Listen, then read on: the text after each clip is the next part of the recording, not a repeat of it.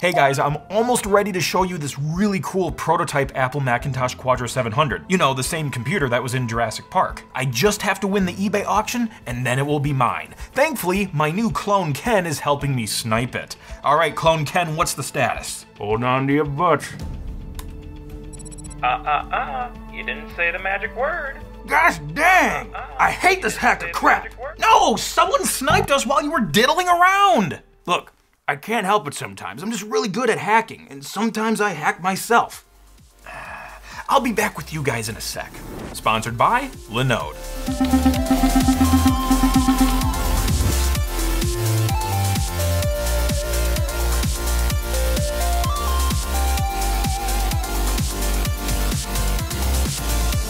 Hey guys, how are you all doing? If you're new here, welcome. My name is Krazy Ken, and we lost. I wanted to show you this really cool, really rare Apple Macintosh prototype, but we didn't win the eBay auction. Hey Ken, What? there's another one on eBay. Should I get it? Yeah, do it. Hold on to your butts. Stop saying that. All right, we got it. I chose the yesterday shipping, so it should be there by now. Oh, perfect. Well, now that we have this in the layer, let's take a look at it. Oops, Ken, there's one problem. What? Well, its 4 parts are not working, so it might not work. What am I paying you for? You don't pay me sh**. Fair enough. Anyway, we've been through worse before, so we'll just have to make do with what we have. It'll be fine. Right? Here it is, everyone. The rare Quadra 700 prototype is finally here. The same model of computer that was in Jurassic Park. You know, the movie where Nedry was talking to someone over a live feed and it was just a pre-recorded video file? Yeah, movie magic. It was the early 90s, it's fine. So before we dive into this prototype more, a quick history about the Quadra.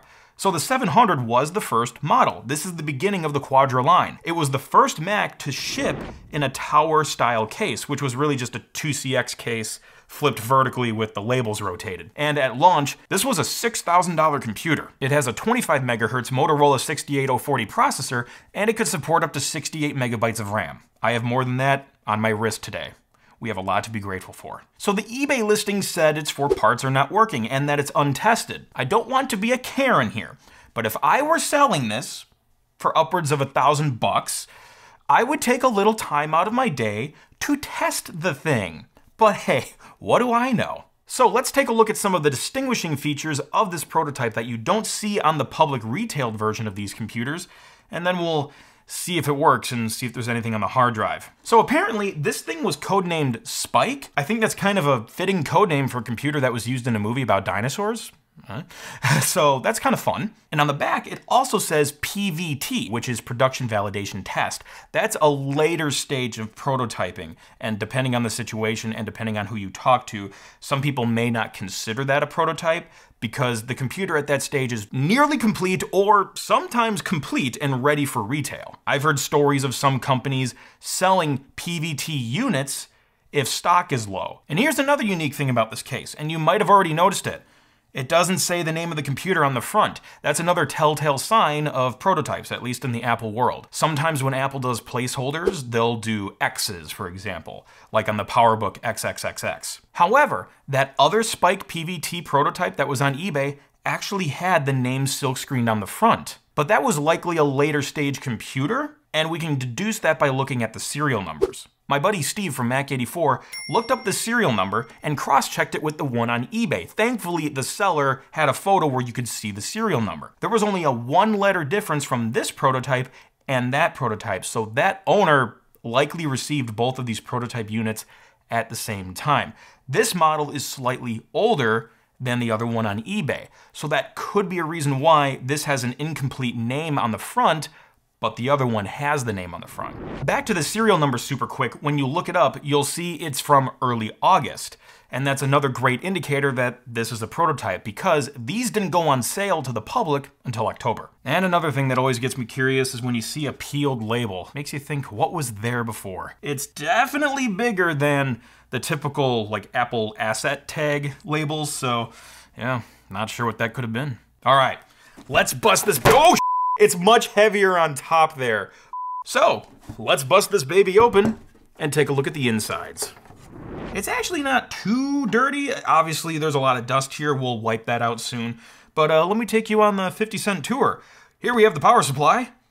Here we have the hard disk drive. Under there, I'm assuming is the floppy disk drive. That's our Motorola 68040 processor. That's the CPU with its nice heatsink. Apple isn't a big fan of fans. They'll have a fan in the power supply, but that's it. There's no other fans in the whole system, just a heatsink. Hello? You see what I see? No, you probably don't. I'll bring you in closer. These are the ROM chips. So that's July 19th, 1991. The ROMs were made a whole month before the serial number date. So that's kind of cool to see those earlier dates on there. This is actually different. These are soldered on ROM chips. The other one on eBay had a red ROM stick in this slot. It's a little disappointing that I don't have a cool red card in here. It's just blank, but it's also cool that it's different because in that unit, those onboard chips aren't soldered there. Anyway, continuing with our tour, here's the RAM. It looks like there are underneath here 4 more RAM sticks that are occupied. Looks pretty good. All right, I'm just gonna give it a quick dust in here before we get too far. I forgot to get excited about this. I was so busy giving you guys a tour, I didn't even realize there's a freaking hard drive in here. A lot of times when I get prototypes, not only do they not work, but they either don't have a hard drive or they have a replaced hard drive. This looks like the original. It says EEPROM 1991. And I'm not trying to be a downer while I'm dusting this thing, but typically internal information would get purged from a prototype system in advance.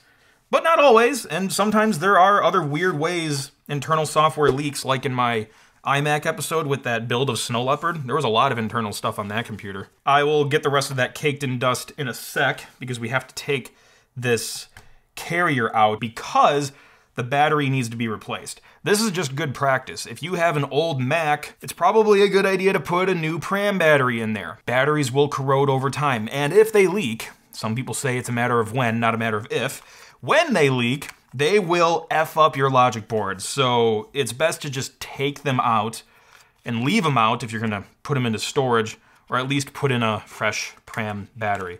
And if you need to get some fresh ones, I have a link in my description. And I also recommend having a battery tester for 2 reasons. 1, you can test to make sure the battery you just purchased isn't a dud. Green, that's good. But also you can test the old battery, which we'll test the old battery in here, just to see if it has any juice left. Well, I found a popcorn seed? I have no idea what the heck this is. We'll save that for later if anybody's hungry. Power supply has to come out, but thankfully this is quite modular. You don't even need tools. It's not screwed in. It's just like held in with friction. There we go. 1 power supply box, complete with fan. We'll dust this bad boy off a little bit later. There's a little tab right there, and then the 1 Phillips screw we got earlier there. There we go. The battery, which looks like it has a date of March 1991 on it. So it's over 30 years old. We should probably take it out. Little flathead screwdriver on the positive end of the battery here. Poke her in, and the plastic case should just pop right up. Should just pop right up. There we go. Now let's take a look. At a quick glance, I don't see any corrosion. For grins and giggles, let's just see how the charge is. I'm guessing after 30 years, it's not gonna be very much. It's saying replace the battery. Should we follow its advice? Yes, of course we should. Yeah, we'll take that out of there. We'll pop that in there.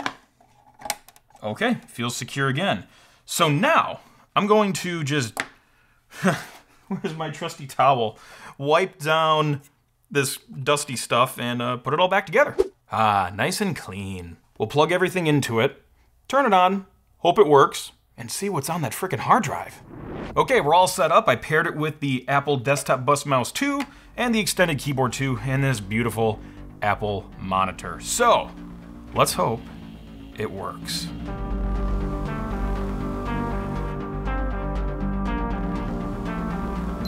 Oop, forgot to take my pill. 1 sec. Okay, that's all taken care of. What kind of pill was it? Use your imagination. Okay, now, boot it up.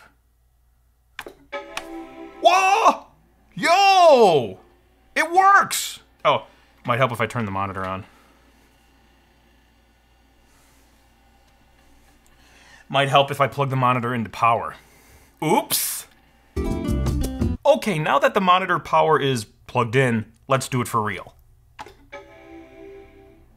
So far, so good. Hard drive's cranking away. Happy Mac, that's good. Oh, this is interesting. It's showing the extensions and everything here, but it's not showing like an actual boot screen. I don't think I've ever seen that before. Okay. Someone had Windows open. Well, clean this up for now. Okay, black menu bar. That's interesting. Is that a setting? Because normally it's just white. This one's black.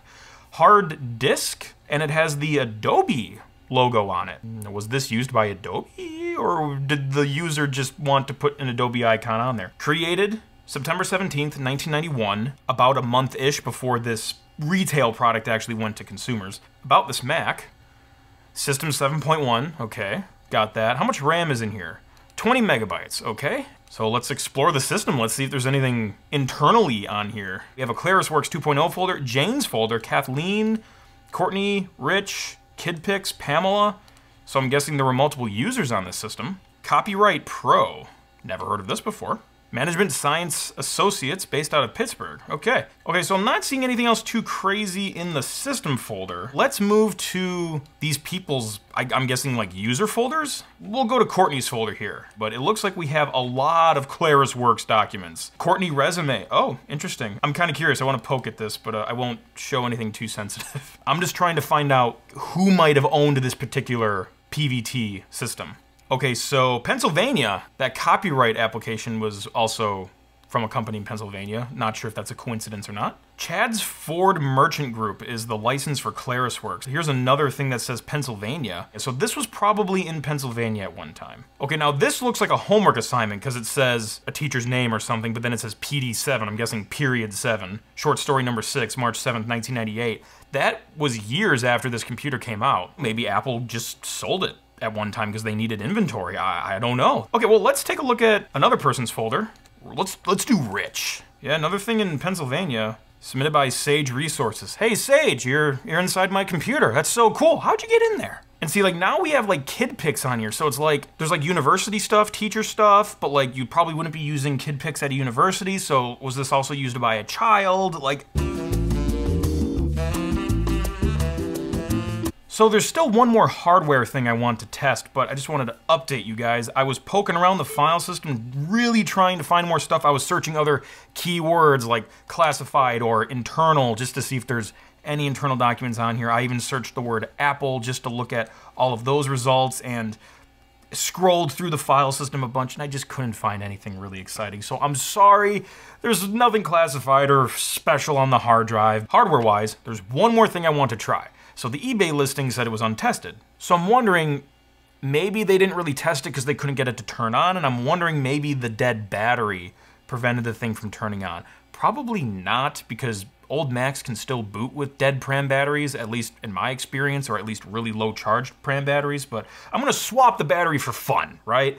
And just see if the system works with the old battery in it. All right, let's try it out. Still works. I guess the system always worked, just the eBay seller didn't want to take the time to test it, I guess. Want to crash it? There we go. I pressed that like developer interrupt switch on the front, and when you do that, you get the nice sad Mac crash screen. That's always fun. I don't know, why is he dead? Maybe he's hungry. That's the code, see? Food. You forgot to feed him. Your Tamagotchi died. Dead Tamagotchis aside, I would love to thank Linode for sponsoring this episode, and if you have an app or a website that you need to get off the ground, Linode has the infrastructure and the 24/7 support for you. And I don't know, maybe you need to write custom software for a dinosaur park, you know, like they were doing in the movie. You know, maybe they would have succeeded better if they had Linode, just saying. Linode offers out-of-box apps for game servers like TF2, CSGO, and even Minecraft. You can run your own virtual private network with OpenVPN, build an online application with Joomla's content management system, or build a video streaming site with a multitude of app choices. There's so much you can do with Linode's affordable Linux virtual machines. And to boot, they offer award-winning 24/7 technical support. To put it simply, if it runs on Linux, it runs on Linode. Visit linode.com/computerclan and click one of the sign-up buttons. And when you do that, we'll give you a 60-day $100 credit just for watching this episode. And also, when you do that, you're supporting the Computer Clan. So thank you very much. So I hope you guys enjoyed checking out the Spike PVT prototype with me. It's a little bit of a bummer that we didn't see anything internal on the hard drive, but there's always next time. And feel free to subscribe for more tech episodes coming out every week. I love making episodes about rare and retro tech, new tech, and of course, scam tech. And hey, if you like this episode, you know what to do. Thanks, and I'll see you next time. Catch the crazy and pass it on.